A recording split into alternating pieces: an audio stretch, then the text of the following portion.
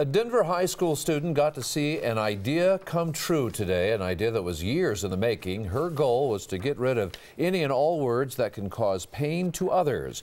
9 News reporter Jonathan Gonzalez shows us how she did it.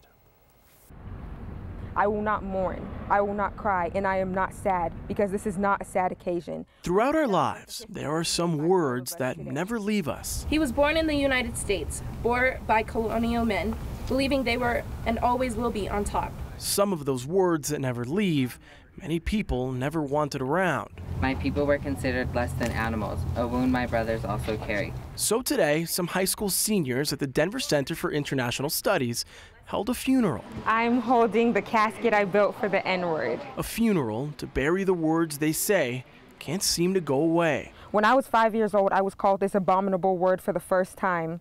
I had never felt so dehumanized in my whole life. Ashley Annan set up the burial, an idea that came from her family. Our world is changing and we all are becoming brothers and sisters, and we don't need these words to differentiate us. Her teacher was impressed. When Ashley first came to me with this idea, I was so blown away. I'm so proud of you. So were Ashley's friends. It's just a part of people's daily vocabulary. It's inappropriate and it's never okay. The N-word of hate was all they would see. For this group of seniors, today was a day of goodbye. November 21st, 2014, that's when this word was laid to rest.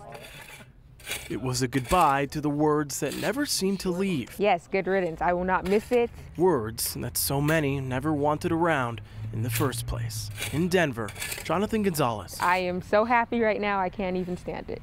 9 News.